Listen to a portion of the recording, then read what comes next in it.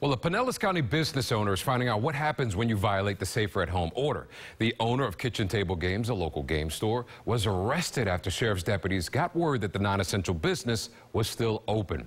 8 on your side's Deanne Roberts is live in Pinellas Park with more on this story. Good morning, Deanne.